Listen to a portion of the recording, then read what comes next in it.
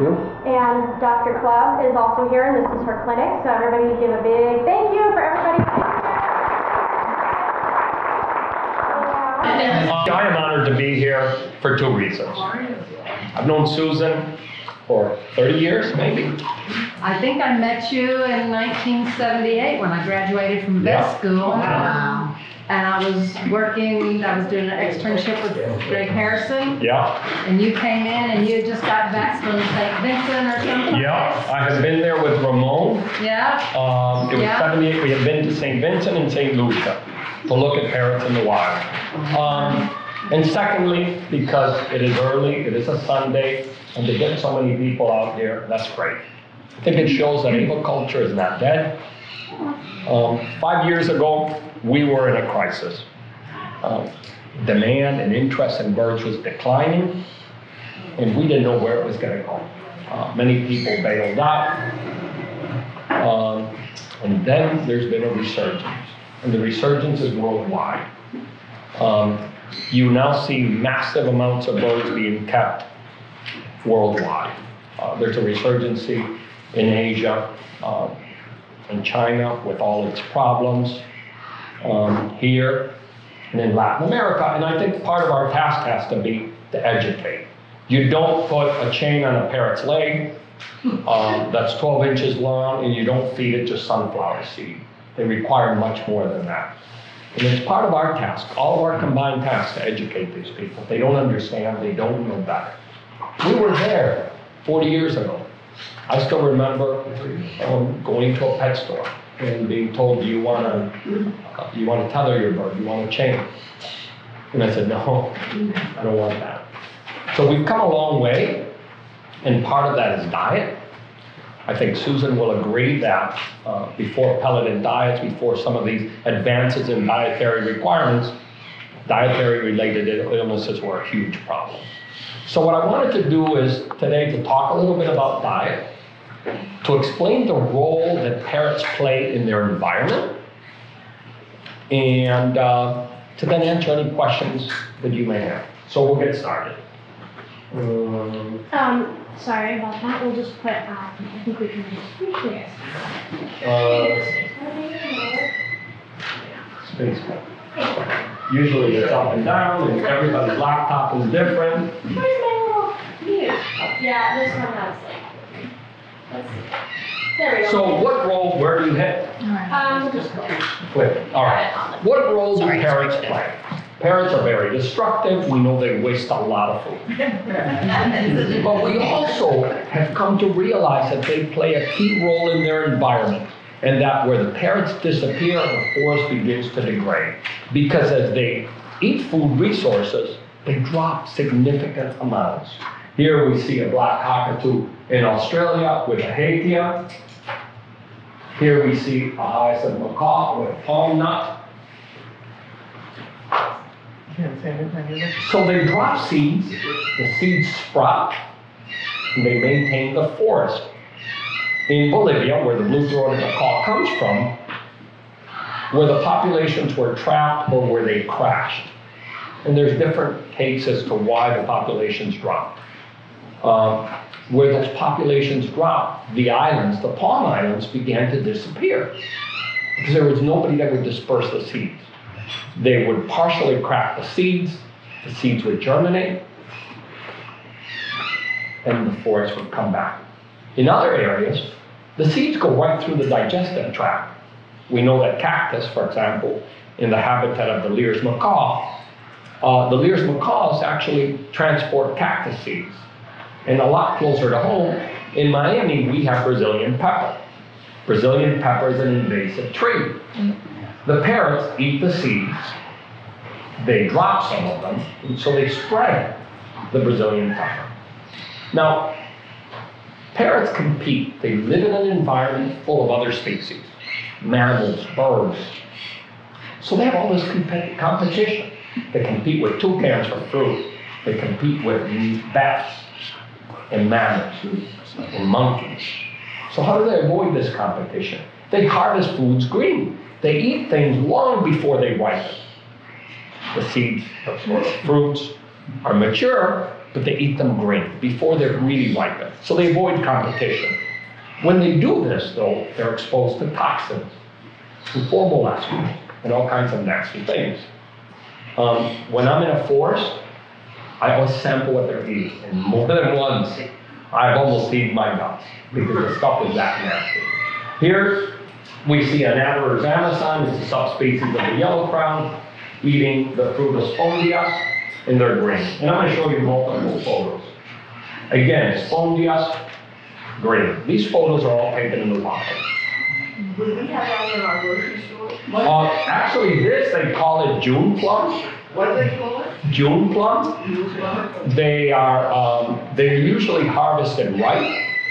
They are grown here in Florida. They're grown for the West Indian population. They eat them, so you can get those. Great.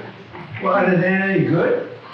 They're very good. They play a key role in the rearing of many chicks of several species in the wild. What do they look like when they're ripe? They turn orange, yellow or orange. There's two types. You'll see a case. I'll show you some photos of Cuban conyers in Cuba, where there's ripe fruit and they're picking the green stuff, so you can get an idea. Very few exceptions will they eat ripe fruit. But the ones they sell in the grocery store, are those going to be unripe, or are they going to? They'll sell them. So most tropical fruits have very thin skin. They spoil quickly. So what they do is they're harvested green. That's why the mangoes, when you buy a locally grown mango, is so flavorful. And then you buy an imported mango from Peru or from Mexico, and they don't really have much flavor. And the reason they don't have much flavor is they're picked green, and then they're forced to ripen. It's called June plum. June plum, as in the month of June, because they ripen in June. So when we look at parrots in the wild eating bananas, they don't wait for ripe bananas. They eat green bananas, and green bananas are pretty nasty. Yeah. So if you either ripe or unripe, choose first. We give all our birds, we only use ripe papaya because the grove near us will only allow us to take the ripe fruit. They don't want the green because they sell the green for pickling. But I try to give stuff more vegetables and fruit. Another case, there was ripe fruit down here, but the wild yellowknives were eating the green banana. So they avoid ripe fruit. Puerto Rican Amazon, eating green guava fruit. Wild Mexican redhead, eating what they call olive. And that's here in Florida. So, I had mentioned earlier, you had asked me what does it look like when it's ripe. I'll show you the next image. Photo in Cuba, again, spondias.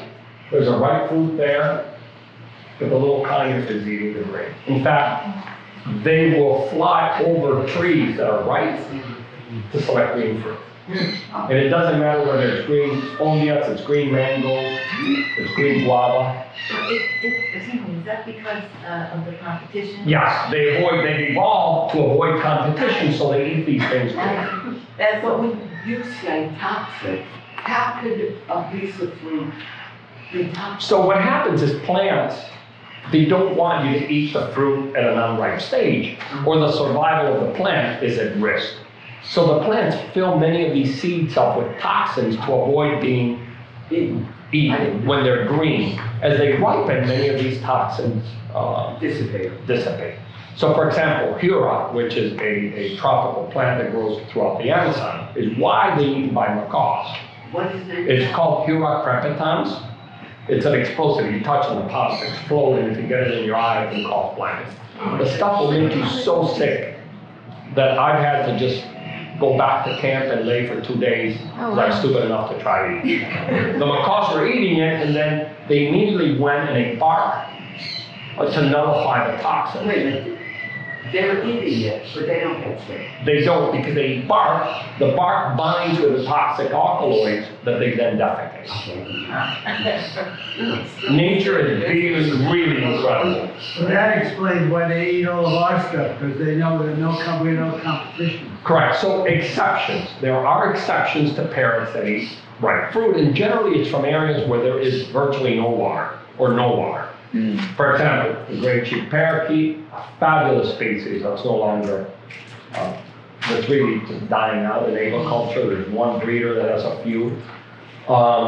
They come from a very dry area of Ecuador and Peru, so their only source of water is going to be some fruit, and even then, you know, they don't eat the whole thing. They'll eat a little bit of the ripe and then they go for the green. Or, on the Villa Higuero, the Socorro Canyon, there is absolutely no water on the island. None. So the bird has evolved, and the image that I have is not real, but I have lots of them, most of them are not clear. The bird has a very large lower mandible, and it has a very flat tongue. So it eats berries, and then it crushes them to extract the fluids. So they eat green foods, except where there is no water, where they're forced to eat something that's ripe, that would have a higher moisture content. And then many species have evolved to survive on the diet that they eat. Glossy cockatoos feed on castorina seeds. Castorina seeds are about the size of a pinhead. That cockatoo has to work 8 to 12 hours a day to satisfy itself. So when they're breeding, they can't be incubating a chick. So how does nature compensate? They produce a chick that is extremely down, that can stay warm with the little heat that it generates.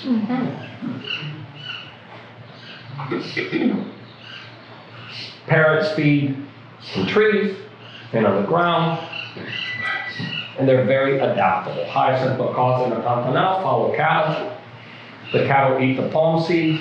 They either burp them or defecate them. So the external covering of the seed has been digested. They can't break this very hard nut. And then they find the cattle poop, or the cattle regurgitated them and then eat them.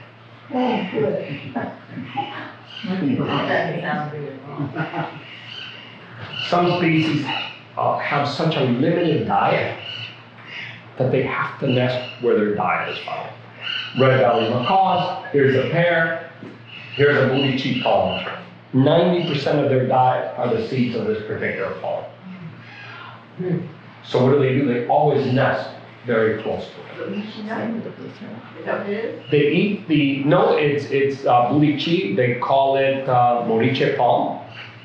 And it is orange and extremely high in vitamin E and beta-carotenes.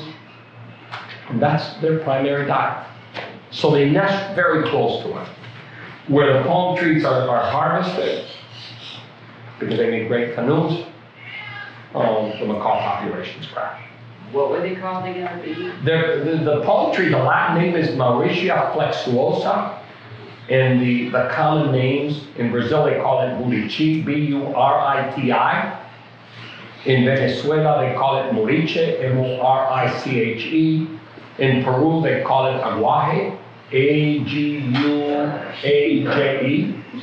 So it has a multitude of names depending on where you go. We see this quite commonly in Latin America, where papaya has a name that changes from country to country. It's amazing we can all understand each other. And then parrots coincide their nesting with the availability of certain foods. I was late last year in Argentina, and we were looking at Patagonian condors. They come from such a dry area that they can only scrounge up grass seeds for almost the entire year. But they're constantly visiting prosopis. It's a tree that produces a pod. And when they see that plant has flowers, they immediately start nesting. Because they know that by the time those flowers become a pod, they'll have chicks, and those pods have the fat that they require to bring their chicks forth. With Puerto Rico, it's a Sierra palm, Prostia montana. When the Sierra palm produces, the parrots nest. So they are very, very much in touch with their environment. And then many of these foods that they eat, they have a genetic code that tells them what to do. One of the palm cockatoos that we have was captive bred. It had never experienced a jungle, but it knew exactly how to harvest pandanus seeds. Blue-eyed cockatoos. We have a group of blue-eyed cockatoos. They're part of the consortium. When we got these birds, they had been hand-reared in Italy. The male didn't even recognize the female. They lived in the same cage because they were forced to, but one was not cognizant that the other one existed. So we started working with him so that he would pay attention to her and see that she was quite beautiful. So we started by feeding them a palm seed, a Bismarck palm that none of the other parrots liked. They immediately knew where to find the crack. They manipulated it, and then they popped it open. And then when they did that, I would take those palm seeds, we would break them open, cut them, we would drill holes in coconuts, and the food was placed inside. So it was survival of the fittest. Either they'd work together as a team to eat, or they would starve. They didn't. They recognized each other, and now we're breeding them actually probably too successfully, where we've skewed the population in the breeding consortium. So parrots are terrestrial, and primarily terrestrial species are found in Australia and in a small area of South America. They literally live on the ground. That's where their food source is. This is in Bolivia. These are red-fronted macaws. They're actually looking for peanuts in a field that has been harvested. The terrestrial species tend to eat nutritionally poor foods because it's grass seeds, that kind of stuff. It's whatever is there. We are seeing a transition in some poor species in Alto Araguaia in Brazil, for example, where the green-winged macaws are now starting to harvest spilled soybeans. But there's an interesting comparison there in that the green-winged macaws are no longer nesting. Infertility has gone sky high. And the biologists are beginning to think that it could be the soybeans. That these genetically modified soybeans that are produced in massive amounts and that the macaws now readily eat is a factor because it's the only thing that has changed. You mean the fertility is gone? Yes. To almost zero. So whereas before the population was stable and had learned to live in this agricultural area, when they brought in soybeans, it's dropped. Where is this at? It's in Alto Araguaia. It's in the central part of Brazil. So does that mean soybeans are not good or are good? We don't know. This is just the beginning. Pepe Tea has his team there, and they're looking at this. Why? Raw soybeans have a chemical that's toxic unless they're heated or processed. Sort of like cashew nuts. Right. So all soybean products for human or animal use are heated and processed in order to denature that. And these things are eating toxin. green. And these are eating them green because they probably have nothing else to eat. Yeah, you see them feeding on the sides of the roads on spilled soybeans. Wait, what do you mean soybeans could be so toxic? When they're raw, what Susan was saying is that when soybeans are raw before they're heated or chemically treated, they're toxic. I didn't know that. And you said something about cashews. Yeah, cashew nuts are I didn't know they were processed. yeah, they have to be, they're heated for you to eat them. So they have to be heated for you You to eat just said raw cashews Yes, raw cashews. are really heated. Once they're roasted, then they're not a problem. But if it's bad or raw, that's not a good thing to get. Raw. They say they're raw because they're not, like Tony said, roasted, which is a different level of heating. Yes. They're heated enough to denature the toxins, Okay. but they're not heated so much that They're fully cooked. they're fully cooked. And then we think of them as raw because that's the only way we ever see But them. you as raw know, processed. if I had a cashew tree in my backyard, which I don't, but I couldn't pick those and eat them. You could, you'd get sick. Yeah. And actually, there's a pear that's attached to it. The seed is outside. in a cashew. So the parrots in the wild eat the fruit rather than the seed. So is it really a seed or is it really a nut? That's what we'd like to know. No clue. I think it's, to me it's a seed, but I'm not an expert on that. And then parrots that feed on the ground compensate and have evolved for what's locally available. I was on the island of Captivity, in the most miserable, cold, wet place I could ever get to. I had a helicopter drop me off and said, "Are you sure?" Before we landed. "Are you sure you want to stay here?" Yeah, I'm convinced. 3 days later, "I'll see you." It was cold, wet, windy, and miserable. Where is it? Antipodes, it's in the middle of nowhere.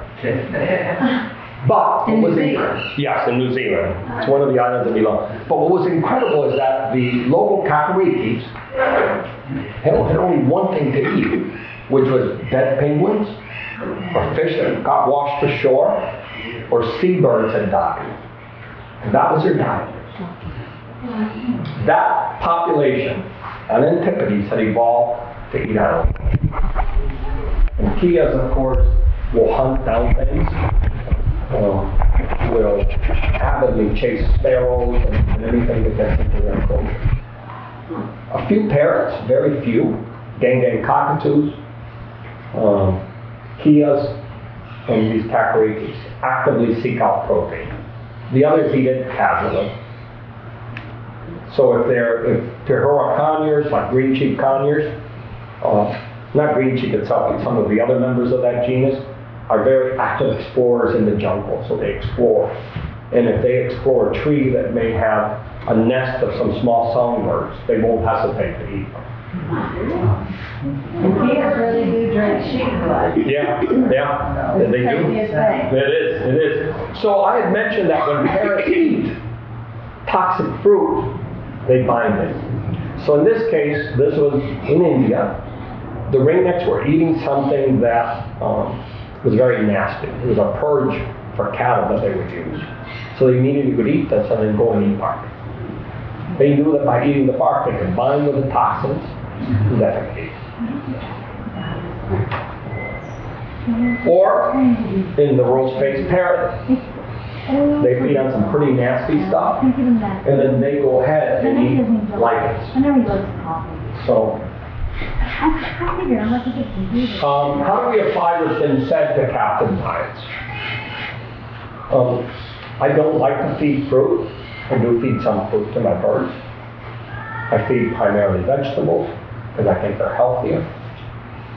We feed pellets and we feed seeds. I think an all pelleted diet is boring. So I want to make my birds' diet interesting. We do use nuts, yes. Although we had a lot of nuts tested, and aflatoxins are a problem.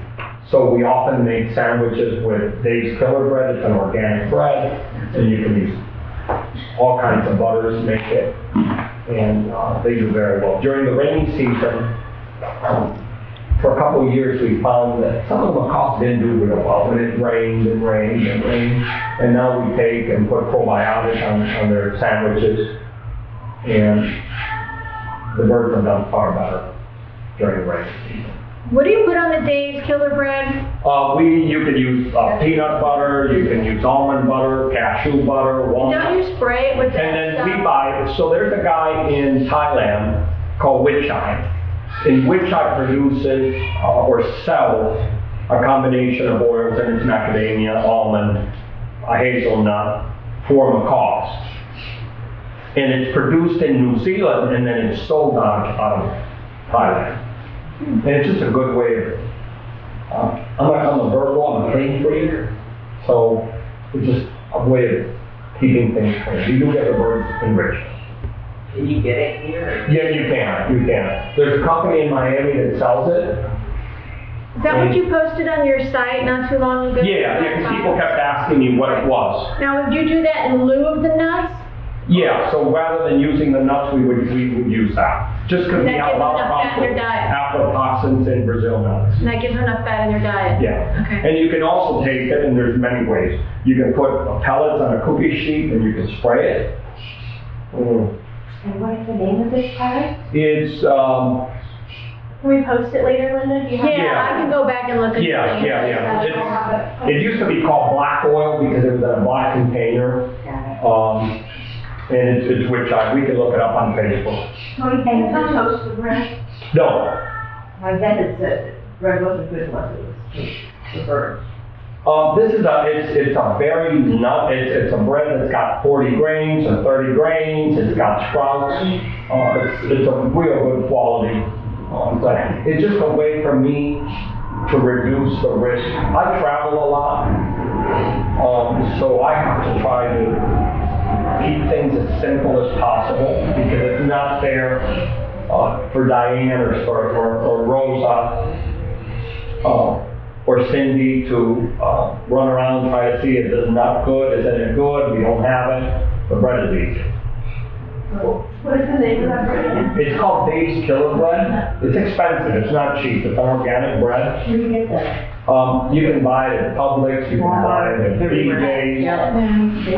What kind of dates? Because I know they have a bunch of kinds. I buy the one that's got all the grains. And, But super green, doesn't have Yeah. sunflower in it? yeah, no, it doesn't have any sunflower, it's got walnut bits and, yeah. Dave's Killer bread is great. I buy it for myself. Yeah, but they've got like 10 different brands. Right, that's They now have a sprout one made out of sprouts. Yeah, it's really good too, I have that one. So did you find out that these nuts had sugar stuff in it you didn't like? The what? The nuts that you were giving the birds? We were using, we found that, I used to be on the advisory committee at the Tropical Research Center. And I brought in nuts several times to have them look at, and they found aflatoxins. So, in order to avoid that risk, I just said, we've got to simplify. We do get macadamia nuts. Hawaii used to be a good source, but that is sort of dried out. And I'm not so trustworthy of the ones produced in Africa. So this bread fills them up the same way the nuts would? Yeah. It's just a way of getting them the fat that they need. I'm hard to find this one has small pictures that have walnuts. Yeah, so we use a lot of palm seeds, and we're privileged here because there's so much diversity that grows here. The key thing is that in Florida, in Miami, for example, there is a drought that's been killing palm trees, and they apply a systemic fertilizer on the ground. And it's not fertilizer, systemic poison on the ground. And it gets absorbed by the tree and it gets deposited in the fruit. So you have to really be careful where you're getting. We were harvesting it from a place, and I was smart enough to tell me we've done this. The company I work for, we own a lot of land, and we have a lot of palm trees that we put in on the ground. Are they also fertilized with pesticide? We use an organic fertilizer on our palm trees. And we don't use any chemicals. I had heard extensively about aflatoxins after Yeah. enlightened me about that. And I mean, I'm talking grueling amount of hours. And the latest I've read, supposedly cashew, again, obviously they're not going to be in the raw form, but they are supposed to have the least amount, if any. And I found a wonderful product. It's called Artisani cashew butter. It's organic. Right. It's not roasted, no salt. You don't even have to refrigerate it.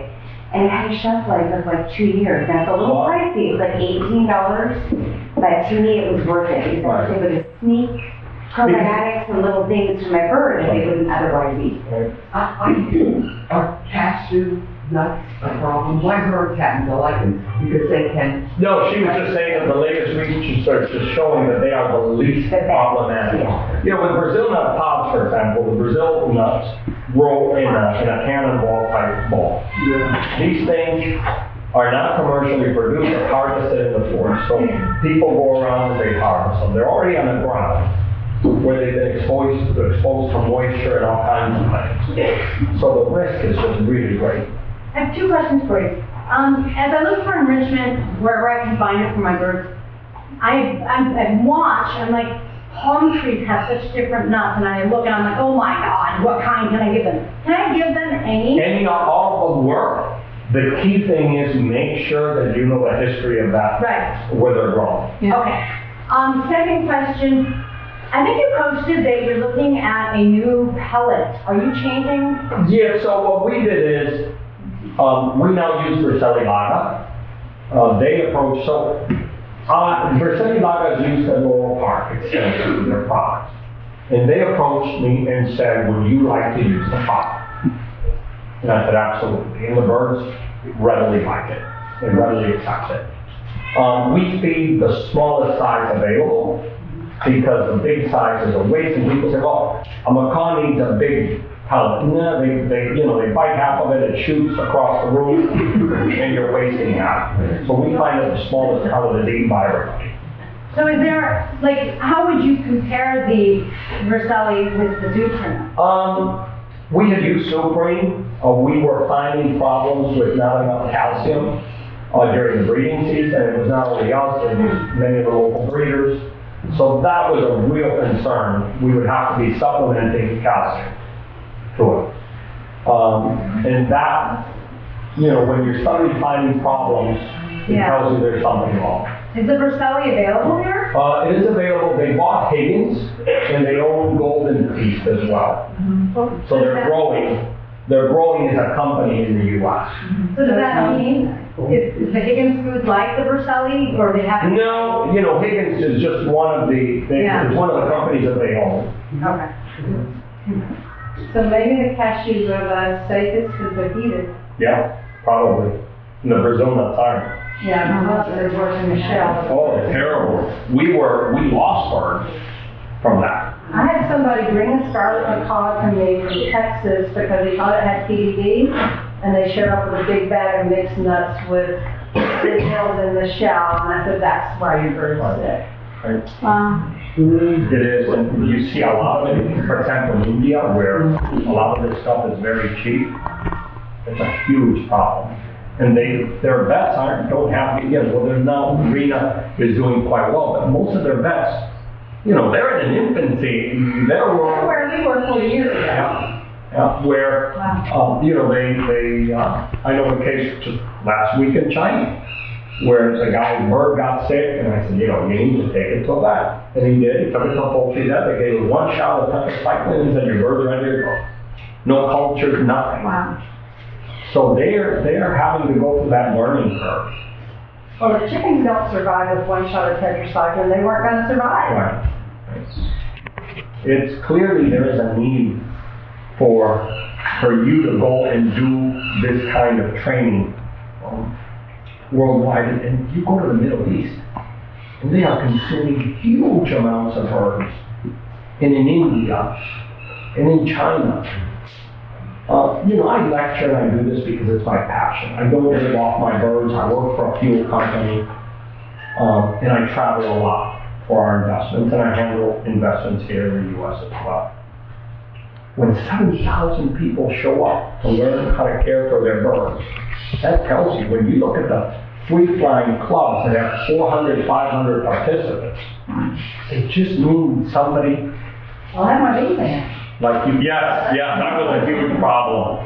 We tried to get Susan to India, and the visa was a problem. It just, they were third world still at the time. Now it's online, it's easier. I got it 3 weeks after I was supposed to leave. Yeah. Oh my God. Yeah, it is a problem.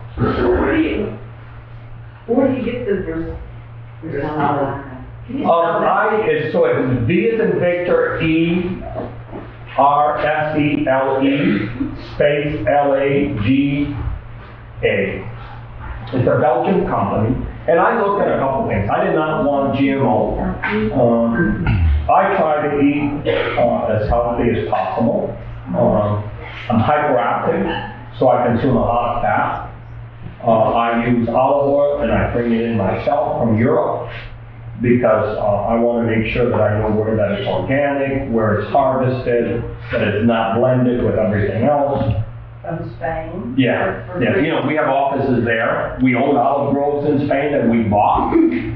So we have it collected by hand, It's crushed in an old stone that's 2,000 years old. It was brought in by Hadrian the Emperor. Wow. So it's really good quality. It's expensive.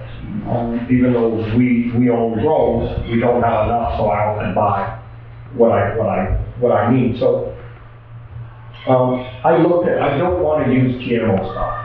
I know that people say it's perfectly safe and all this. You know, I try to eat organic as much as I can. I try to eat healthy. I'm 59 years old. I used to run 5 miles a day. I can't if my knees hurt. I have low body fat. I have a lot of energy. And, you know, you are what you eat. So I try to take that. So that's how I got for selling. I did not want food coloring. So I had a checklist of things that I wanted to look at. I was there to look at their facility. I wanted to make sure that they themselves produced it and that the place was clean. And I was very impressed with how clean it was. So that's where I decided. There's one that I won't use, you know, that's Harrison's. I don't think the birds do well on it. I can cite many cases of breeding collections that were put on his formula, on his pellets, and production dropped to 0. So, yes, that's one I would not use, and I don't recommend it. I don't recommend it for 2 reasons. One, because I don't believe the product is what it's supposed to be, and secondly, because he has said that he is a reformed bird breeder. If you're a reformed bird breeder, then why are you producing a hand-rearing formula? To me, that's a conflict of interest. So, you know, I'm very easygoing, but I have very set ideas. And, you know, if you want to take my money, but yet you don't like what I do, you know, that's a conflict. So what American foods do you recommend since this is not really available? I think there's lots of, you know, Zupreme would be one. Citrus is now available in the U.S. That's a very good product. What is what? There's a history to it. What was that one? Citrus. She's doing the presentation in Orlando. Yes, yes. Yeah. So there's lots, and you don't have to necessarily feed only pellets. You can we feed a mix. But just, you know, go through a checklist of things. Would it be something that you would eat? Read the list of ingredients. You know, are there coloring agents and fillers and all kinds of stuff? How do you like the Jason Green books? How do I what? How do you like what the Adrian Ross's website? Look, I'm a bird breeder, and I admit that. And I'm very proud to be a bird breeder, but I'm a realistic bird breeder. I understand that there are some problem species, that there's a glut of aggressive male cockatoos, and all of this. But I believe there's always a balance that you can find. So I'll get to you in 1 second. If you're going to feed this mash, have you been able to breed birds on it? If birds breed on it, I know you're not a breeder, but you know, so my litmus test would be, have you been able to breed birds on it successfully? If you have, if the birds breed, clearly they're getting what they need. A bird is not going to breed if it's dying or starving. Secondly, parrots don't eat stuff all ground up. They're very selective. They eat things in chunks. So it's fine to chop it down, cut it down to small pieces to avoid waste, but not to grind up all this stuff. Sprouts are a huge problem. I would love to feed sprouting food. My birds are outdoors. They are a problem with bacteria. Because a parrot will eat a seed and take a piece of this one. And that piece that stays there in the heat that we experience begins to decompose. And it grows bacteria. And 3 hours later, your culture plate is overgrown with bacteria. So, you know, If things were non-breeding birds, would that be not a problem then? what I would do is I would give it, so if I were going to give something like that, I would take the dry food out at night. I would give it to them first thing in the morning and leave it there for a couple hours and then take out what they need. Just as a safety precaution. He was first and now he's second. Probiotics? Like we agriculture too? Yeah. That what's the money that you? We use something from Better Farm called Symbiotic, and we put it on their peanut butter or almond butter or whatever sandwich they make. We did find that during rainy season, the birds looked a lot lively. They didn't, because they're outdoors. And we can get days and days and days of non-stop rain. So it's called Symbiotic. Symbiotic. That's why biotic. Sorry. The clay licks that they sell like at the stores, which are supposed to be off of the mountains of the clay that the parrots will eat to neutralize those toxins. Are those kind of a good idea to have in our cage? They're great because the birds can destroy them and then enjoy them. You're not feeding anything that's toxic. Yeah, it's more of a toy than anything. It is for mental well-being. You know, the birds aren't eating all these toxic foods that they experience in the wild. They don't need the sodium in the soil. I have a question about the Zuprin. You said that you're finding a problem with the calcium in it, but for a non-breeding bird. That's fine. Okay. Yeah. What about the colored ones? You don't like that? Would you not feed the colored? I wouldn't because they selectively pick. I don't think there's much of a difference between the colored and the non-colored. So I always recommend the natural. Even with the Vercelli we tried, we're going to go with the natural. Which is, it's got beet juice in it, so it's sort of red. Oh, okay. The Vercelli Bond, I'm very interested in that. You're saying it's Not GMO. not local. No, it's made in Europe. Okay. Can you order it here? Yeah, they through Higgins, they would have Okay, it. so to the Higgins website that I might easily find. Yes, write them and say, I would like to use this product. And the smallest one, even. You know, I think in Susan, you know, birds on a pelleted bond, unless you really feed a great seed mix and can get them to eat everything, I think a bird on a pelleted bond is fairly healthy. Oh, yeah. Well, I've been a habit user kind of, and I've had similar feelings too. Like I question things sometimes, but I figured, well, it's better than a seed, but still. You know, is it worth? I don't want to feel raped when I buy something. I want to get my money's worth. And is the money that they charge worth the product? And you know, when we look at Tommy Gordon in Sweden, Tommy has a very large collection of black hawks. And he said, hey, can you come and look? My birds aren't breeding. There's zero production from the black hawk and zero from the hyacinth macaws. And I said, absolutely. We went there. And I looked at the birds and I said, your birds look like crap. What do you feed? He said, Harrisons and greens. Well, look at that one. Did you say grits? No, Harrison's greens, and green leaf, sea matter, and we changed it. And production immediately jumped. He was able to get 4 legs again. And you know, a black cockatoo, or a year is $20,000. So he was losing significant. And it may be good for pets, from a breeder's perspective. I don't recommend it. I think you can get far better products. You know, I'm very selective. I like, for example, I think KT, high fat, is the best formula on the market right now. There are many things that you have to select. You have to select what's good from each company.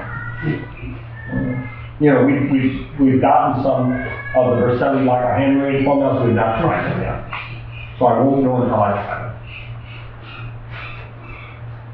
So I have a twofold question. You talked about the pesticides on the palm trees and how the seeds can absorb those toxins. Is Roundup in that same category? It is. It will absorb it. We have seen, in fact, there is an agriculturist near my house who got into an argument with a neighbor, and the neighbor sprayed her birds with Roundup. That's my worst nightmare. So, yeah. Any problems yet? So we use Roundup until we're harvesting. If we're gonna harvest those, we won't. Okay. And then you mentioned bark to help cope with toxicity. Oh, okay. More specifically, a soft bark, a hard bark, a pine. It would be, for example, it's oak, is a good one. It's one that they actively like. They will eat moringa, where moringa grows in the wild. They call it breadstick tree or something like that in India. There's many trees, but generally the bark is a hard bark, except moringa has a soft bark. I thought, I tried to research oak, because there's a lot of oak around my neighborhood. I thought and I found out there's a lot of oak. Yes. But, generally speaking, and I thought it was toxic, generally speaking, is oak okay? The bark is fine. A lot of things that may be toxic to other animals may not be to parrots. Okay, so like, if I get a branch, no leaves, like that should be. Yeah, or you can use leaves, branches. Oh, I can use leaves too? Yeah, just to give them part of the enrichment. The enrichment is very, look, these parrots play a very active role in their environment. They're always moving. Keeping them busy is a real challenge. It's a real challenge because they're exposed to an environment that's ever changing, stresses. They come in contact with other species. They challenge each other. We now know that the family role is far more important than we thought it was. Many of these birds maintain their chicks from the previous year, and they go through a learning curve. These chicks get a chance to help rear their siblings. In an aviary, we don't have that ability. It is important to socialize them. And I would say one of the greatest stores that I've been to is in Germany. And she forces, if you would like to buy a parrot, you have to go through a class. And you pay for that class. And that prepares you for adopting a 5-year-old child that's never going to grow old, that is not going to go to college, but is very demanding. And she has found that the number of birds ending up in second hands has dropped to virtually nothing. So Tony, we're gonna open a school. I think it would be the best thing to do. Yeah, I agree. Where people, they have to go, they have to understand what they're getting into. Does it turn them away or just makes them better pet owners? It makes them better pet owners because they realize that this is not, look, we sold some birds to very famous people, I won't go into names. We had one come in and says, my wife would like a pink parrot to match the curtains. And then it gets better, he says, we don't want it to scream because noise bothers me. I'm a singer, so high-pitched noises bother me. I don't like dirt, and the floor is covered. Boy, why so many plastic? I ran a toy from Mexico. Parrot from Mexico. You have to know what you're getting into. And if you know what you're getting into, you will be a successful parrot owner. You don't, I think Susan at school would be a fantastic. Yeah, it's a brilliant idea. It's gonna be a one-night school for exceptional parents. I think that would be. And stores, look, a bird breeder survival and a pet store, a bird store survival is going to depend on fewer and fewer birds entering rescue. You have to prepare the people. You don't just go and adopt a child. You don't go and buy a child. You have to prepare yourself for that. And I think it's analogous to that. We had lots of calls. Well, I like a parrot because, my aunt had one and it talked. You know that it screamed. Then if it gets out, it's going to bite you, perhaps. Or you understand that they can become sexually active and hormonally aggressive. And, there's a problem with the internet. Everybody's an expert. Everybody's posting stuff. I love it when they tell you that my cockatoo's sexually agitated. What should I? Oh, give it a cardboard box. Yes, the bird sees the box in the nest, and then when you go take it, the bird attacks you. You need to teach people from feeding to handling.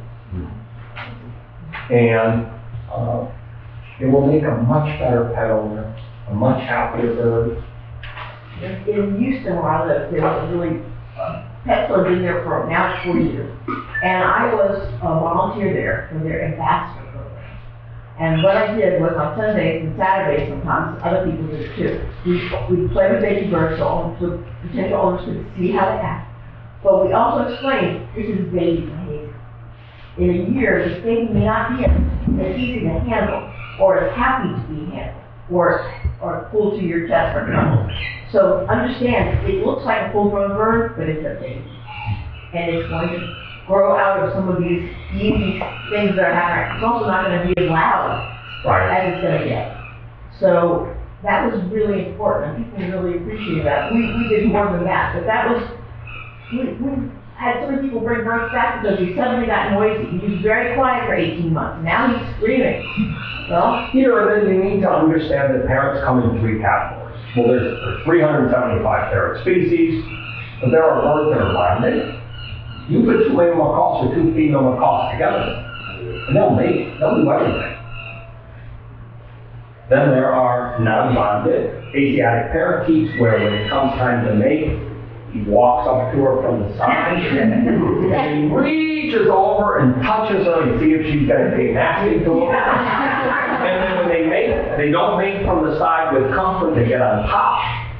And he's ready to take off the minute she turns around. And then there are intermediate species. And, you know, Radix doesn't want to be touched like a macaw or like a cockatoo all the time. So if you understand what you're getting into, I think that would be a great school, would be the ultimate. Yeah, Jennifer and I are gonna do it. What's up? Oh, did you go over the birds? Each bird needs a different diet? I'm gonna go through it. Okay. So I'm gonna go through that, sorry about that. I know I'm deviating from it. So, you know, some superior brands can actually be harmful. Know what you're getting into. Do a little bit of research. You don't just go ahead and give your infant any milk. You don't go across the field and buy some raw cow's milk. You gotta do some research if you have a child. Do the same thing with your bird. Then we need to understand that through diet, we can affect gender. We can impact the gender of the offspring that we produce, and that will then have a consequence for pets. When you look at the number of cockatoos entering rescues, the majority of them are males. They active. Do you see very many females or mainly males? Mostly now. So we need to work on that, and there is a possibility. And I'll show you in a second. Sometimes it does that. Okay, you know, where you keep your birds, wild birds are a source of disease. You know, make sure that they're not exposed to all these things and understand hygiene. I get very, very angry when somebody sends me a picture of a bird saying, "Why are my birds breeding? There's that much crap about it." Yeah, huh? When you live there, Diane Knowles will tell you, I am anal about cleanliness. When you eat out of a bowl that's dirty, and I'll show you some samples. This aviator, he was wondering why the birds are dying like flies from psittacosis. The wild birds are getting in crapping. I said, have you ever checked any of the wild birds? Oh no, they're native. Let's check. And when he did, that was the source of his psittacosis. Or, I was a guest at a zoo in Russia. I had the honor of being the first American to get invited to speak at a zoological association. So they showed me the zoos, I met a lot of interesting people, I saw incredible birds. So there was a pair of ringneck parrots, and they were given that bowl. And I said, do you know how much they're going to eat? Well, this way they can pick what they want. I said, do you understand that your mice are playing in the food? Mice would roll around. They couldn't figure out why they were losing birds. You give your bird what you think it's, what it will eat. You don't get a huge bowl. That, you could feed 30 birds with that alone. Understand the enrichment. We use coconuts and all kinds of things. And that it is key. I will go back to the white cockatoos and visit the Bismarck palm. And this was the first chick. They didn't know each other. We use food because they want to survive to bring them together.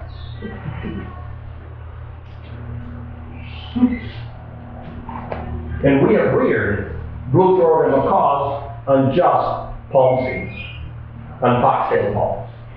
That's all they ever got while they were reared. Chicks fledged, they were perfect. A couple slides back, you said that the diet can dictate their sex. Yeah, I'm going to go through it. Okay. I'm going to show you how it can dictate sex.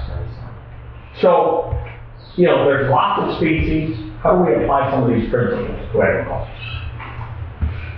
We know that large macaws have a high fat requirement. And that fat requirement varies with the strength and the size of the beak. A green-winged macaw eats the hardest palm seeds in the wild. Scarlet macaw the softest. Just look at the beak. There it is. But then you need fat. And when we look at the wild, so I've seen parrots on all continents.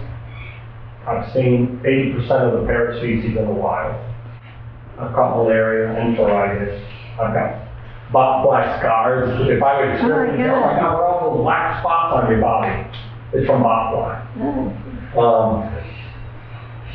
So when we look at what they're eating, this is the fat and the protein content of what these bird species were eating in the wild. These were foods taken, brought in, and submitted for analysis.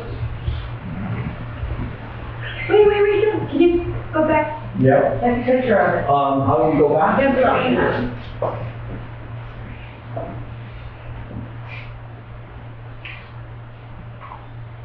There we go.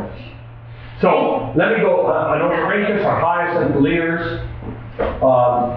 Orthositaka is the red-bellied macaw. Blue-throated macaw, great green, green-winged, and then the other four-winged, etc. Concerned about hellbirds not giving them a lot of fat. Well, it depends. Because they're not out roaming around. Yes. And I give them a very baguette chicken, but I removed the skin, you know. But they do get nuts. You want to tailor the diet for the species. You don't want to give. In fact, this Amazon belongs to me, and then I passed it to Howard.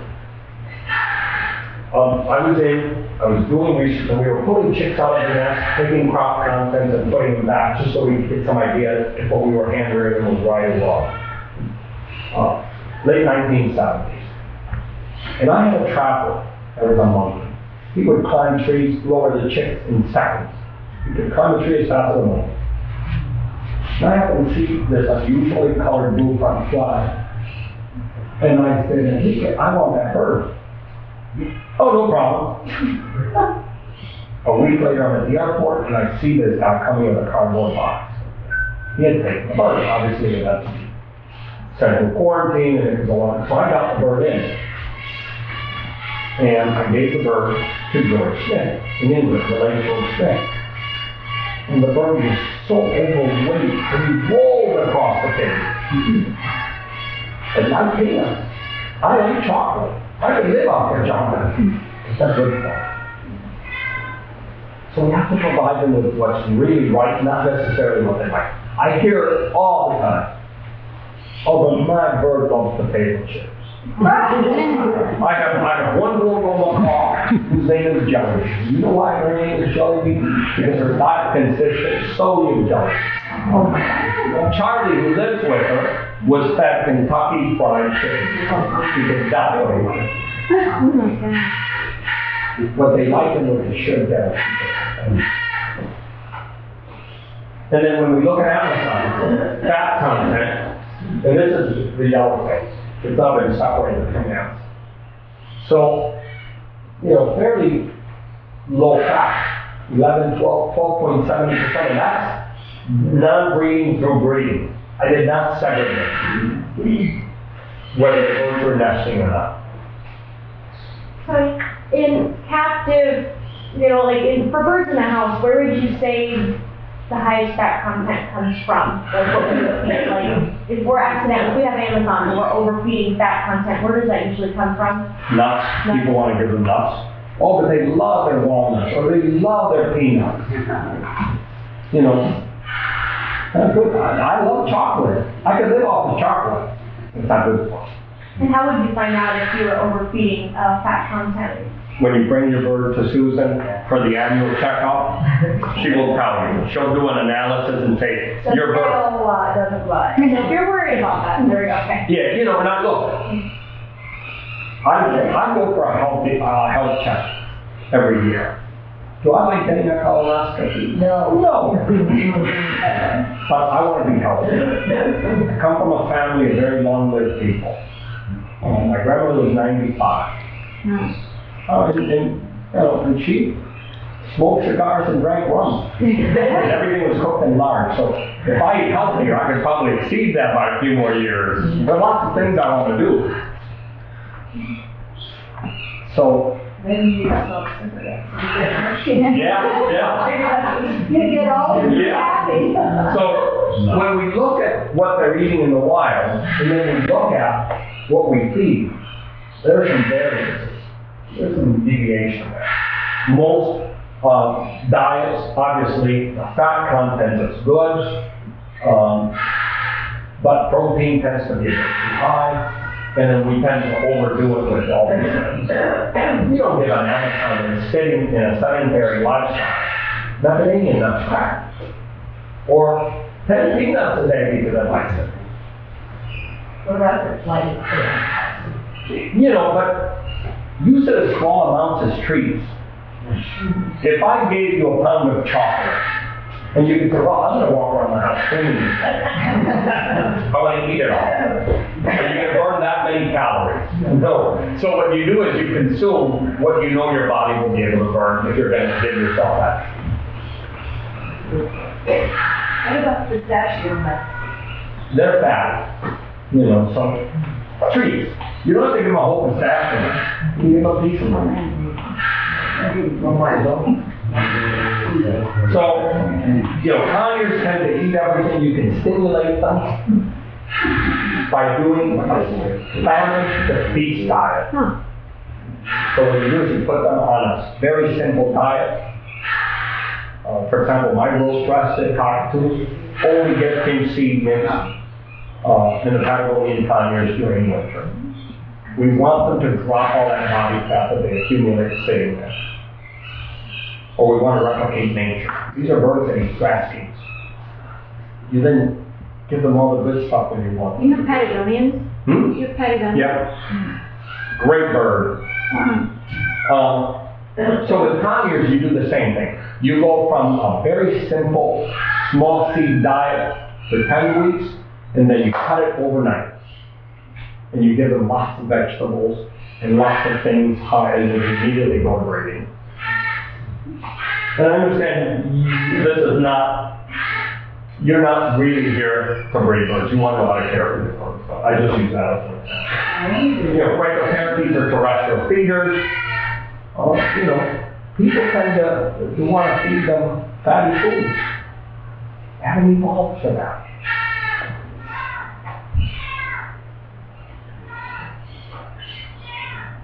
Pyonis, parrots, you understand the vitamin D, vitamin A. This isn't one thing for all, it's tailoring it with slight modifications for the species. We know that African parrots have a higher fat requirement. They eat a palm, African oil palm. I don't believe when you look at the carbon chain of fats, because it says red palm oil, it doesn't mean that that's good for everybody. Red palm oil is a very specific chain of fatty acids that is not at all like what the ones that were caustic feed on in the wild. It's not high in omega-3. Yes, correct.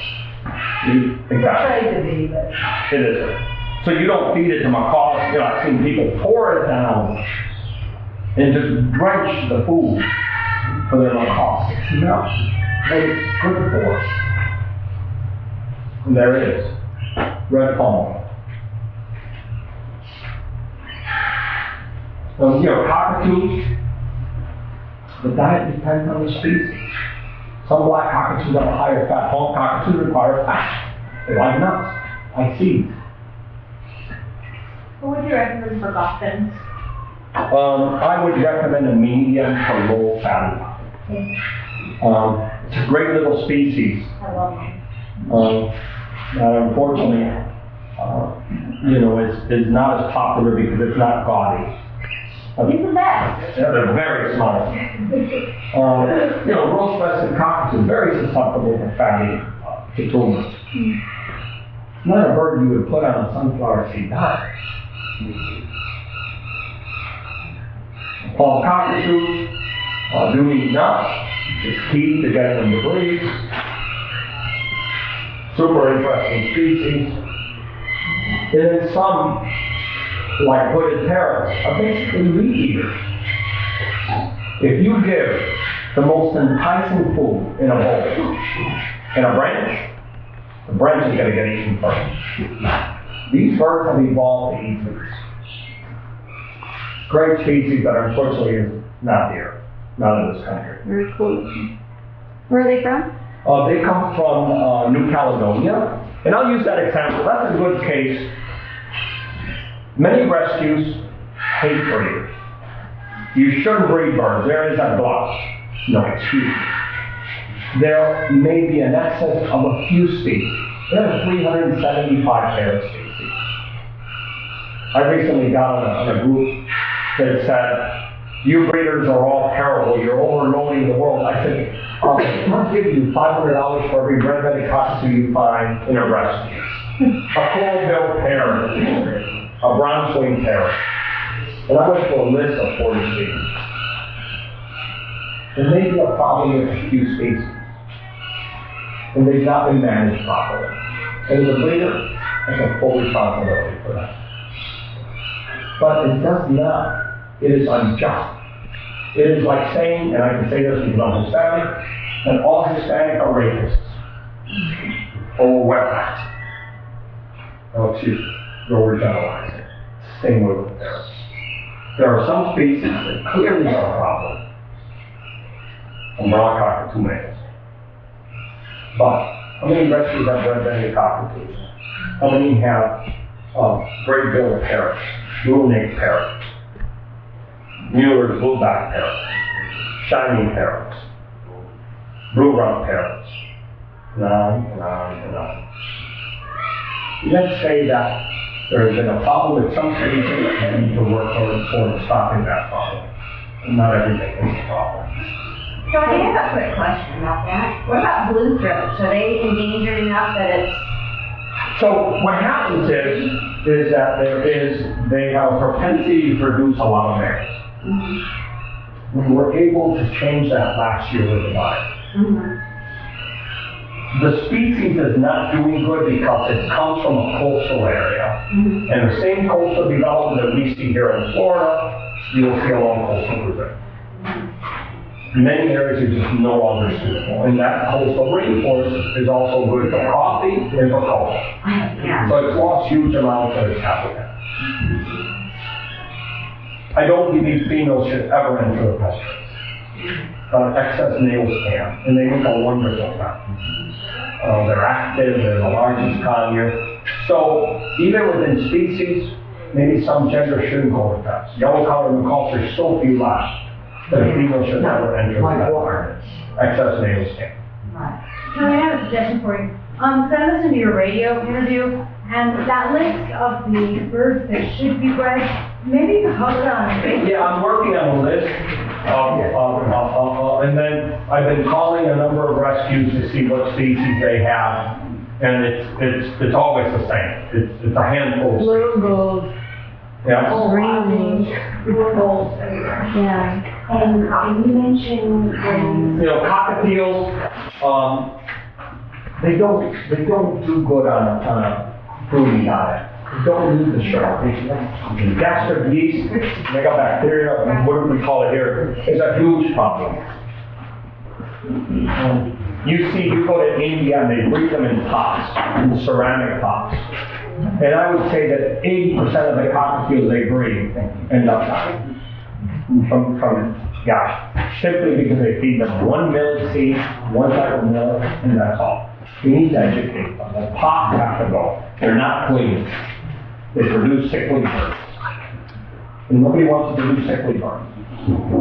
And, yeah, ceramic pots. So they look up there about that. They have a lid and they have a hole in it. So lovebirds, parakeets, and cockatiels are bred in these ceramic pots. Horrible.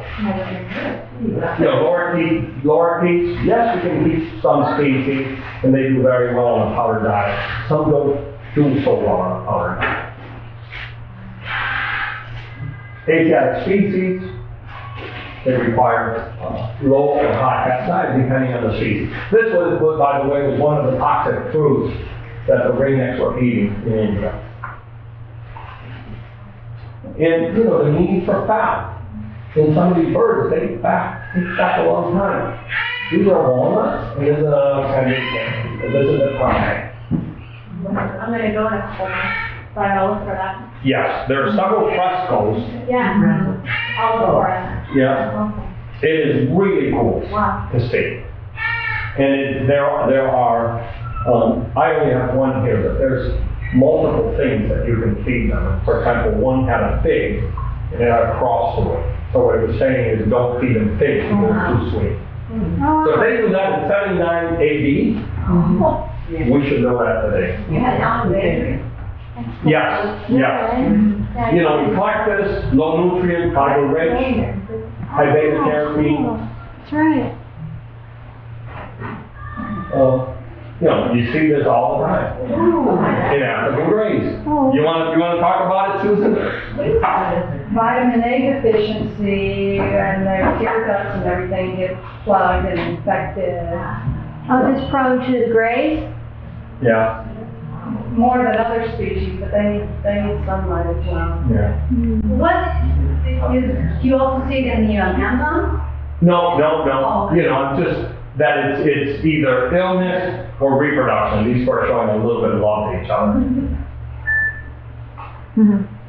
That's real common. You go to India and Pakistan where they have not figured out that you just can't put these things on a sunflower seed diet, and that's quite common. And then, you know, give it some will bring out a pure come in, and they have all these home-based remedies that everybody's an expert on the internet. So everybody jumps in and says, oh, you need to give it boiled tea leaves, or you need to rub tea tree oil on it. Bird needs a bath. The skewed sex ratios. So, let's go over it. You can produce more males or more females, depending on diet. So, over or underweight hens produce more female offspring. So if a female is thin, you will get more females. Because her survival is at risk. Remember, these things don't breed to make us happy. They breed so that the survival of the species is assured. Diets low in fat and protein produce more hens. Parrots that have no pellets or nuts, but a low-fat seed diet, millet seed, finch seed, produce more hens. Flip side to that is that hens in prime condition, they are at peak body weight. They are receiving a peak diet, they generate males.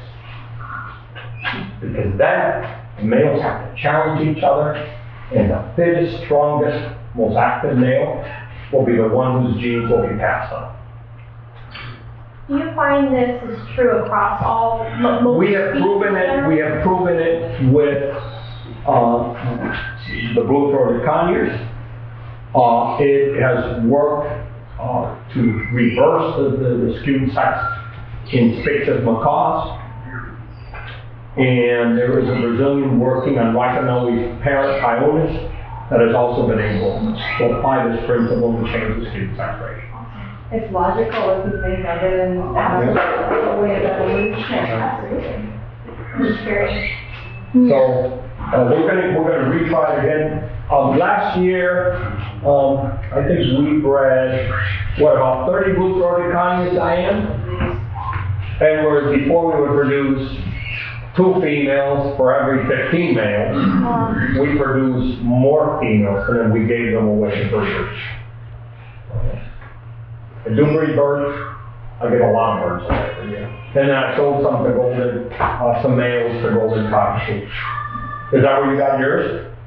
No, I don't have a blue throat. Oh, okay. I was looking at one, but is it a blue throat hawk or a blue throat conure? I know it's a smaller one, so I'm calling. Blue-throated conures are small, blue-throated macaws are big. Yes, so I'm talking about blue throated macaw. Oh, okay. Yeah, That's a different beast. I thought you were talking about the conures. yeah, You introduce at a young age.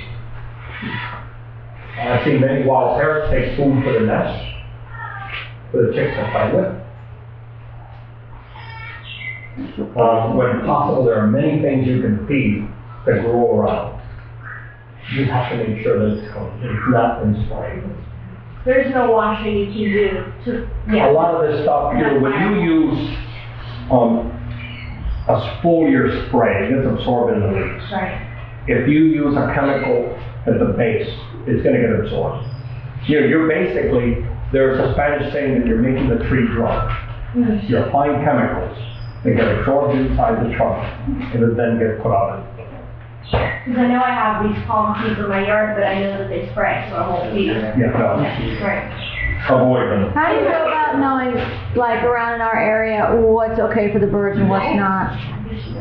What I would do is I would find out if they're spraying or not. If they're not spraying and they're not chemically treating, palm seeds are always the first go. Branches of most types of trees. Moringa is fantastic. It grows fast and they'll eat it off. They'll even suck the juices out of the stem. No, it's a plant. It's a tree. Grows very fast. What about bottle brush? You can use bottle brush. A lot of birds don't like it because it's oily. You can use The whole branch or just the end of the flower? You can use the whole thing. You use a chunk. My birds love it. They like it. Yeah. If a lot of birds don't like it because it's oily. The leaves have oil, so they don't like it because of that. You can use something that grows very commonly here called West Indian almond, terminalia. You can get the leaves dry, you can get them green, you can get the seed pod. They call it West Indian almond. It looks like an almond.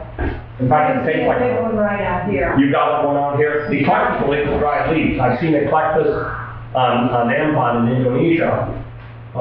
Take dried leaves over the green leaves and eat them. What about aki? About what? Aki. Hockey. Yeah, it's, a red fruit. It has fruit. Oh, yes. Yeah. I have never fed it, so I don't know. I try to avoid fruits. I avoid lots of things that are sweet. Okay. Is it aki or did I say it wrong? I'm not sure how to pronounce it. It's Jamaica originally, Yeah. and it's very hot. It is. Even for humans, you have to prepare it, And I know it has to ripen and before then you you can have use to it. cook the toxins out too. Yeah. Yeah, it's very toxic. Yeah, I have 2 of those trees. So, and understand that when you read that parrots are eating figs in the wild, they're not eating figs as in commercial figs. They're eating these horrible and stupid things.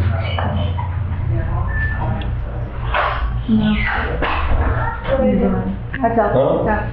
No, it's there. They're eating these things that grow from the bark, from the trunk.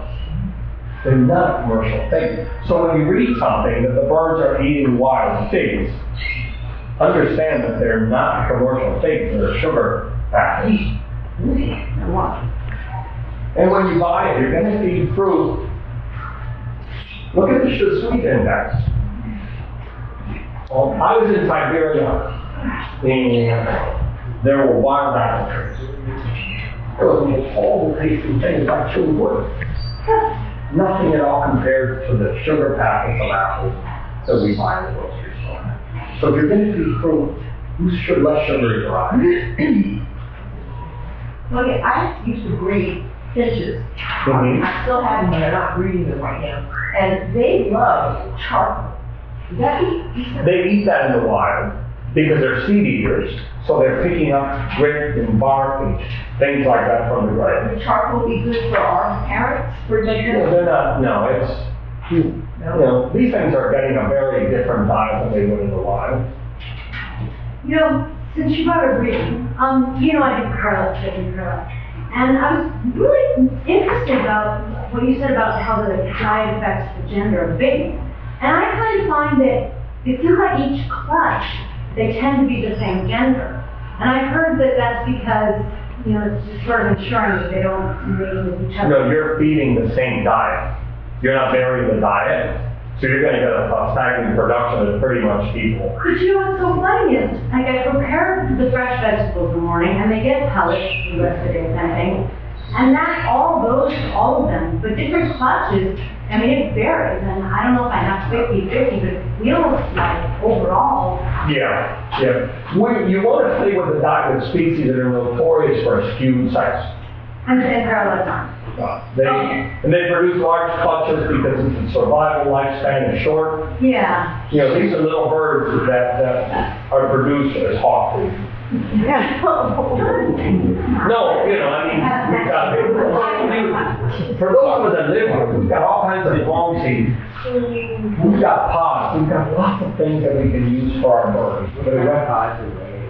That is called guava, and it grows in Miami.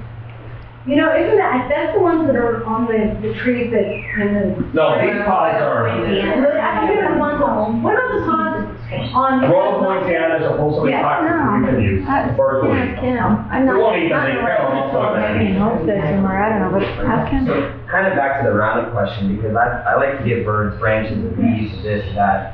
And so your understanding is that they absorb the toxins and then it goes into the leaves. So when it purges the leaves, would theoretically most of those toxins from that tree that had been previously sprayed now be eliminated? And the next season or whatever year, the new leaves? So it takes, talking to people in the residence, it takes about 6 months from application to its expiration. Meaning that if you apply it now, 6 months from now, the leaf will have dropped it off.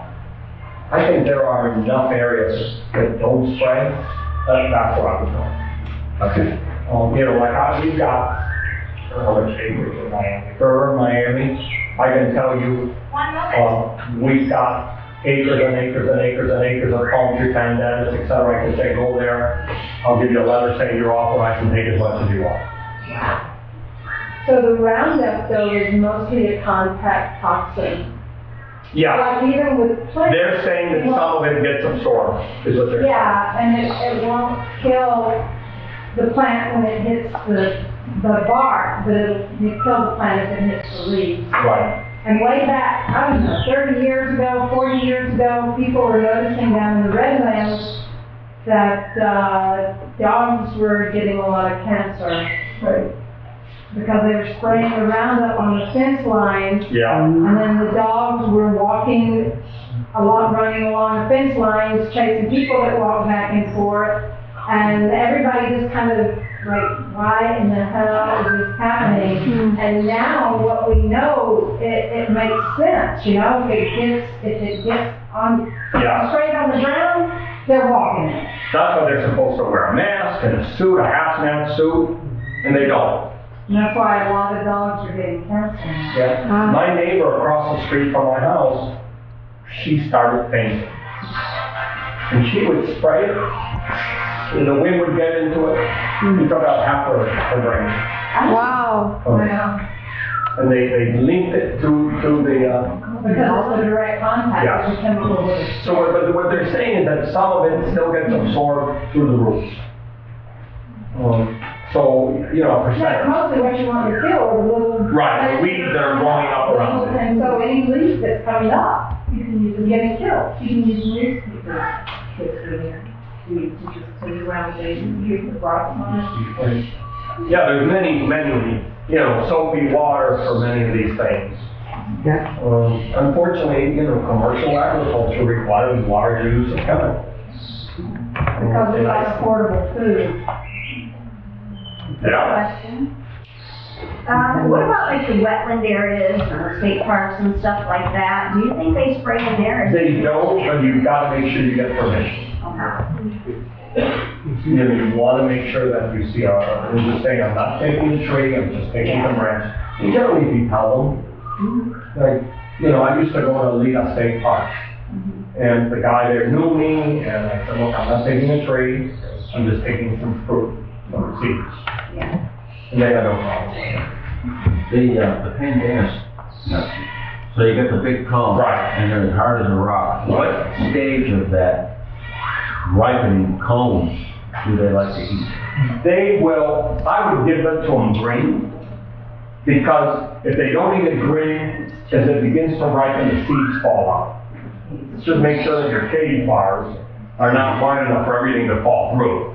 And some of the birds will pick on it green, they'll chew on the edge, and it'll keep them busy. And then when the cone starts to dry, the seeds fall out. These things look like Looks like a pineapple. yeah, it looks like a big pineapple, a round pineapple. And these seeds just fall off. Yeah, but you have to be careful when the seeds start falling off, because that center rots fast Yeah. outside. It grows bacteria. No, and so I can just, because I got one, and I can just clip that off and. Throw it in the cage. Yeah. And the birds will chew on it, and then once they begin to fall off, throw off the stem and leave the seeds in there to play with. Thank you. Where can I buy palm seeds if I don't have them in my yard? There used to be a couple in Miami that used to sell them. I think it was called the Coastie Nest Box. They're no longer around. Okay. You know, if you ever go to Miami, off the Okeechobee Turnpike, the company has a lot of land. And there are 10 acres that I don't let them even go in. That you can go and harvest a truckload in 15 days. Yes, please. Let's do a field trip. You know, Well, so that's you a good can go there, idea. it's not a problem. What was that, what is the fruit on the left again, Tony? That That is long called one? guava. It's a pod. Guava? Guava. G-U-A-B as in boy A. Not guava as in B. Does Roberts here sell those? No. No. And then when people say, you know, we feed oils, or African grey eat oil palm. Well, they're eating the outside. And this produces an oil called olein. Stearine is produced in the coconut, aluminum. Big difference in the two. Big difference in composition. So you don't want to add stearine. You're going to have that. You want to use the olein, which is the red one. You know, pellets, as I said, are an excellent source to avoid dietary deficiency. If you feed seeds, that's fine. Just make sure you feed other things with it. It's not just giving the bird a giant bowl of seed until it tires out. Make sure that it has to eat other things. You know, you can tailor the seed mixes for the different species. In places like Asia, you have thousands of beans available that you can select. And you can get them boiled, you can get them sprouted. They can be part of the diet. Not well. No. Because of toxic compounds and red blood calcium uptake, all kinds of things. You can either boil them, soak them and then boil them. You can sprout them and then blanch them, which is what I would do. You can just Why sprout and blanch? 'Cause I sprout. bacteria. Unless you really wash well. What about putting vinegar on it? Yeah, but you know, you can throw a lot of bacteria from stuff that's been washed in apple cider vinegar. What about chia seeds? Grapefruit extract? Grapefruit extract, I think the agriculture stuff. Chia just produces this slimy mess that I worry about. I've tried every possible way to clean sprouts. And you can. You can't do it. You can't do it. What's your- And I produce them in large enough volume. Right. I mean, you can do it in your refrigerator for your own consumption, but, And I think we can tolerate a bacteria load that some of these things can't. well, we can tolerate hot chocolate and kill them and kill parrots. Because we Yeah. evolved a Right. resistance to that toxin because we love it so much, we were willing to risk our lives Right. to eat chocolate. Right. You know? So Dr. Club, what's your, can I take on the spot, sorry? Everybody does it. I'm sorry. I've been wanting to get into sprouting, but I do worry about the bacteria stuff, so it held me back. Is there a safe way, you don't have to explain how, but is there a safe way to do that, or do you worry about I the just bacteria? said, I tried for years to find a safe way, especially in bulk to feed the parrots. And I worked with places all over the world like Tony, not like Tony, but. Sprouting here. And no. All it takes is one mistake. And it goes through with what I wanted to do, because I. When you sprout, seed produce heat. That's energy. That energy. They are, what would you say? Look at a petal, you have an outside cover, you eat the inside. Between that outside covering and the inside is where bacteria grow. So if it's inside that covering, that seed or that bean covering, unless you remove it, you're not going to clean up that. So you're running the risk. And everybody says, I've been doing it for years with no problem, and then bang, they have a problem and it's over. I think that might be my opinion is air conditioning, refrigeration, and I'm doing small quantities. Yeah, I mean, you could probably manage it in a very, Like a little thing like this. in a small quantity, I think it would be less risky than in an industrial level where Susan and I would be. Right. You know, here, for example, this golden contest. This was taken in Poland. University professor, nutrition. Oh, but I've used it and I've never had a problem. A week after I took that photo, those birds are embarrassed. Because the municipal water that he used, something had broken and some unclean water got through.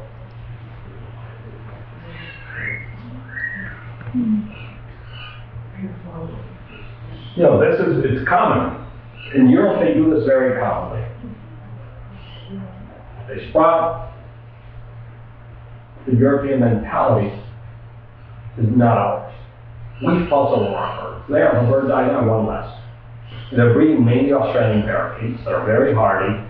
They've survived generations of poor diets. They basically fed them parrot mix, some spinach, and apple, and carrot. These species they've selected over, since the 1960s, they've selected these very hardy birds that withstand anything. You know, I would love to do it, we can't, it's just too risky.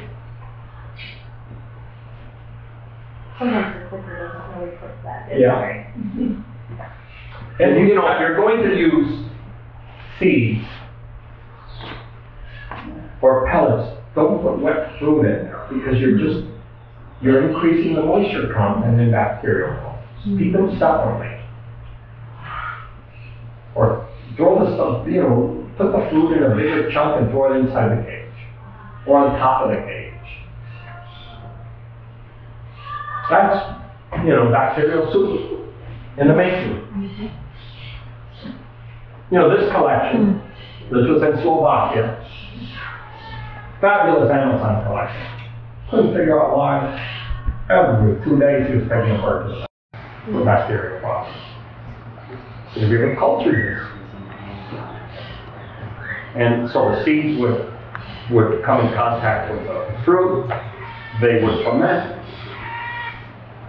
and it's a problem. Can you touch on drinking water?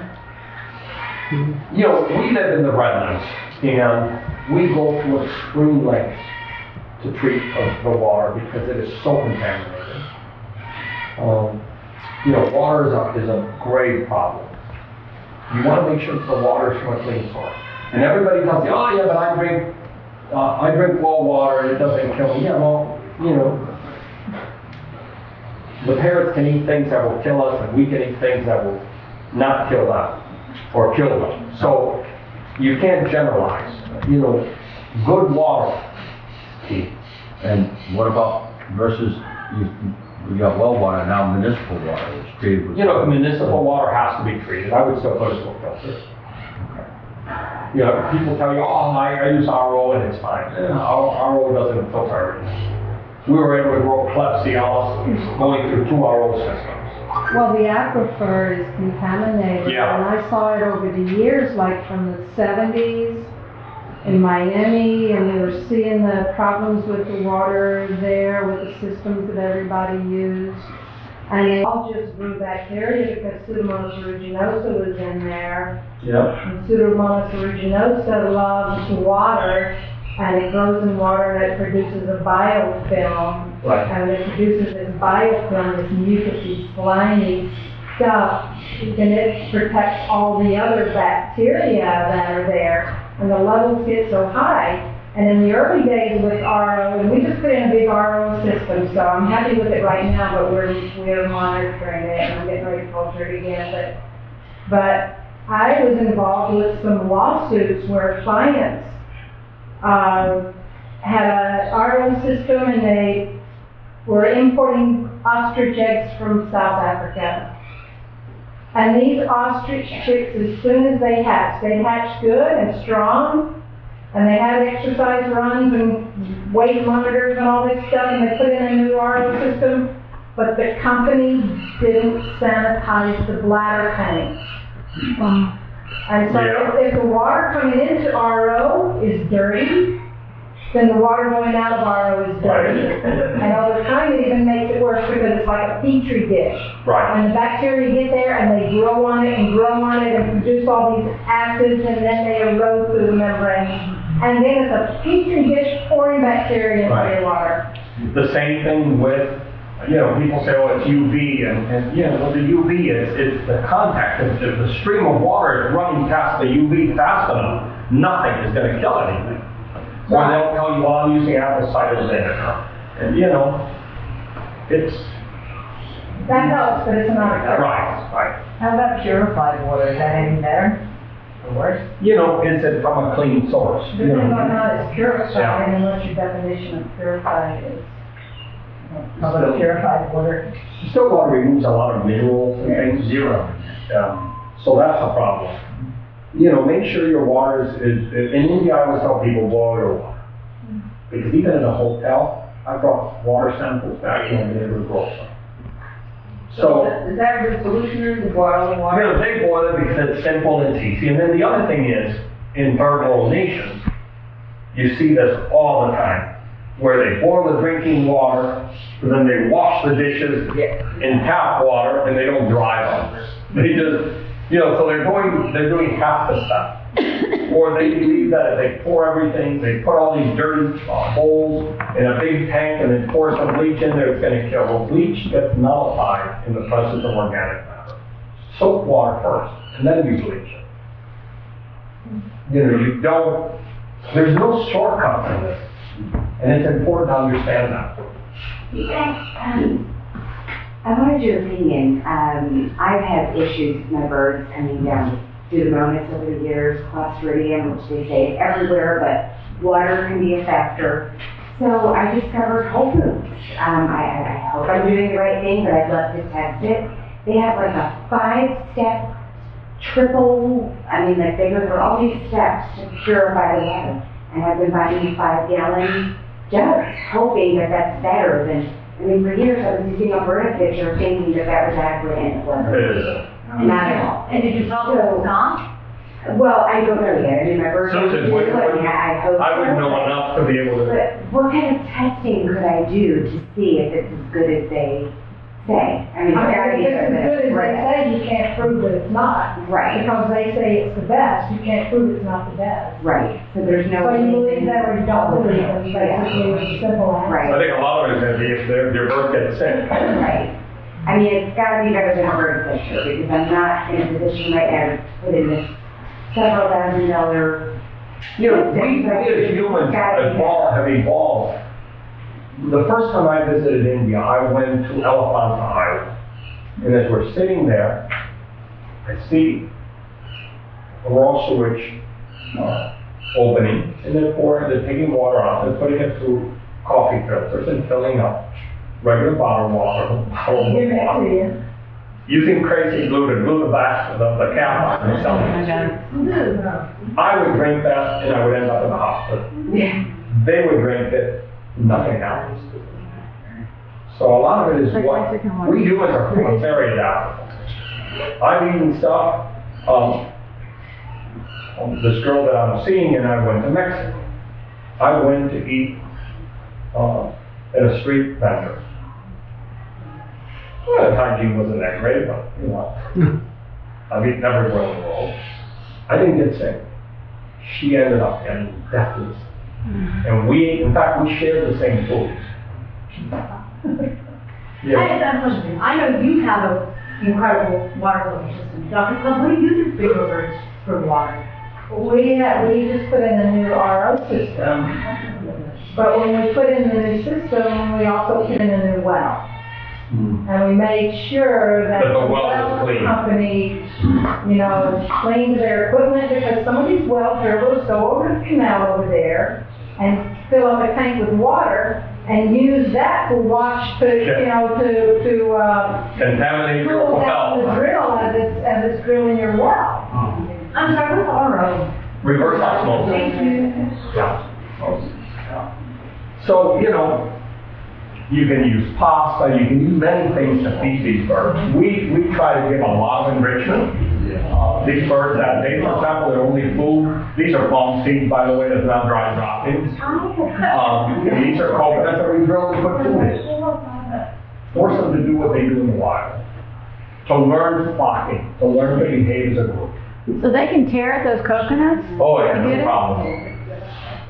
You know, here you see them eating palm seeds. Right. Are they green coconuts when you do it, or brown? Not green starting, you know, brown we avoid. You know, the aviaries, well now this is an old photo. I am fanatical about hygiene. And my birds are outdoors. People say, oh, but it's cold. I've seen Lear's macaws in Russia in minus 20 degrees. Playing outside in the snow. They have tremendous cold tolerance. I often laugh when you look on the internet and some expert that's never bred anything, has never had much experience, has had one type of bird telling everybody, the temperature is going to drop to 70 degrees, you need to get a DeLonghi gas heater. Or oil heater. They can tolerate a lot. What happens when the food falls on the ground and you got rodent problems? You constantly address rodent problems. This is in Brazil. That sounds like Yeah. It's still there. Really, I haven't seen it forever. It is still there. It was bought by a guy, and the collection is deteriorated. It's become a commercial operation, but yeah. So that gives you some idea of the tropics. The food drops, they have a cement slab, it gets washed away. This is very typical in Europe, where you walk in. The problem with that is the bird can come down and eat food that's sitting there for days. It will walk across its feces. And then you can do both. This is in Moscow. And these were indoor aviaries where the birds could be inside in a comfortable, warm environment, freezing outside. And that's where the birds Moscow with bananas? No, this is in Florida. This is Moscow. So the birds prefer to be outside. You know, when you pressure wash, remember, you're going to spray everything. So whatever is there, you're going to aerosolize.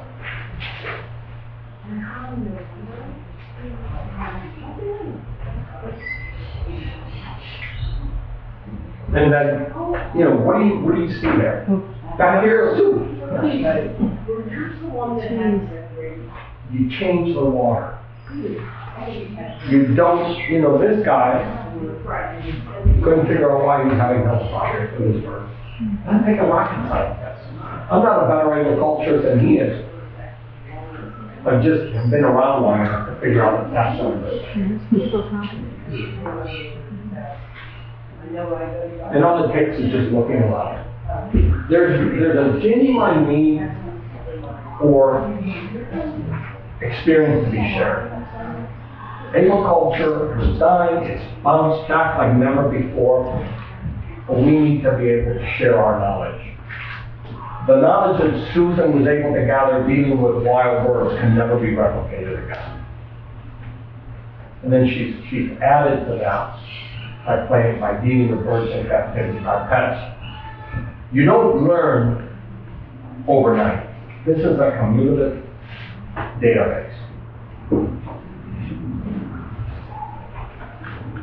And then different people feed. In Africa, they have a hole so the birds can stick their head through it. That way they can change the food bowls quickly. Automatic waters, if you have them, food can accumulate here. Make sure you put them in an angle so that they stay dry. If the bird turns them, they wash.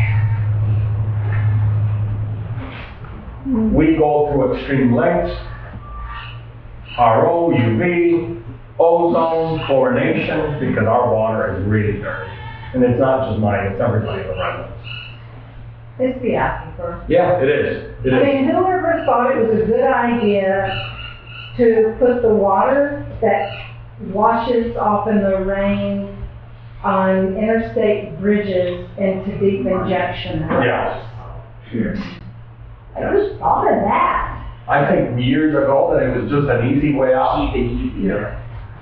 Cheap, easy, you get rid of it, let the next person deal with it. That's what these nuclear energy plants and the FP&L, they all do deep injection. You know, I work for a fuel company. And when you look at, we were in Veracruz, Mexico a number of years ago, and they were doing fracking. And we got into water development technology because of the chemicals that come out of this fracking water. Stuff is lethal.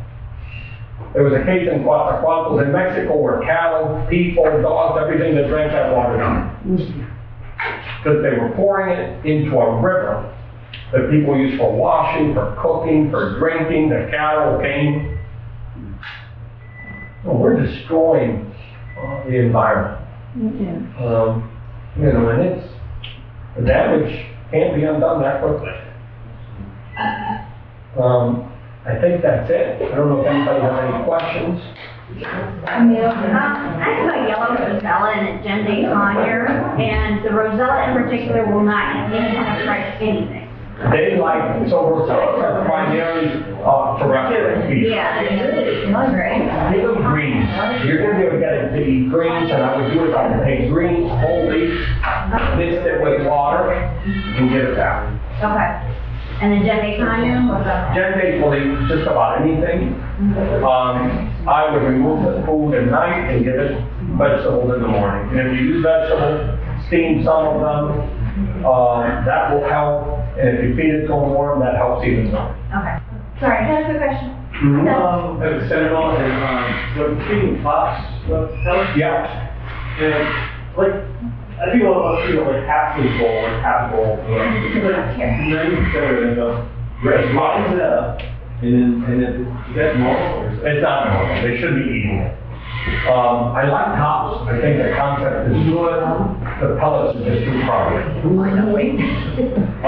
You know, what I would do is, I would try to find a means of getting it, if you want to feed tops, maybe putting less in the food bowl, right? Play with them. Play with them. Rather than filling up the bowl in the morning, maybe putting in a teaspoon. Wait for them to eat that. Cut down the amount of food. They're smart enough to realize that if they grind it all up, Yeah, I know that has like sunflower seeds like ground up in it. I wonder if it's just like playing those, you know. no, it's just a pellet. The pellet crumbles easy. And that's a flaw with it. I did, by the way, I did bring some raw books in culture. I don't make anything off these books. They are donated, the profit is donated to conservation projects. I don't have a lot because they've sold out. How many do you have? Diane, how many do we have? You know, I think there's like 4 Culture and 10 macaw books or something. Anyone who wants a copy of my book, Yes, anyone can have one, I have a ton. that's a great book, by the way. I reference it repeatedly because it was novel. It broke new ground. And it's got a lot of information. I was able to get a couple of copies in Florida. And I took several of them to vets, and I think was gladly. I tried to give them to the World-Renowned vets to study for their boards and they didn't want it. It's really sad because there's been such a disconnect between agriculture and veterinary medicine to the point where I kind of feel almost ostracized because of the anti-sentiment. And I think as we start to keep birds like bird photos, like Moonlight School, and can be like him, then that's gonna change the whole thing for veterinarians because they can't make money treating birds, you know, they make a lot of money treating dogs because a dog is like that. Right. And a golden condom can be like that. I agree. They're ostracized? Yeah, I think there's a huge movement. Not just the veterinarians, the young people have a stigma against breeders. Well, that's not what our public feels. I understand that, but it's a fact, it's a fact. Right, well, that's why I was asking you, because I run into people who are like, oh, we don't need more birds, you brought that up, and I'm like, well, I'm telling You you. know, when I was asked when they said, we don't need more birds, I would say, okay, I will give you $500 for every dusky parrot you find, every great bill, every blue nace, every Mueller's, and there's a list a mile long.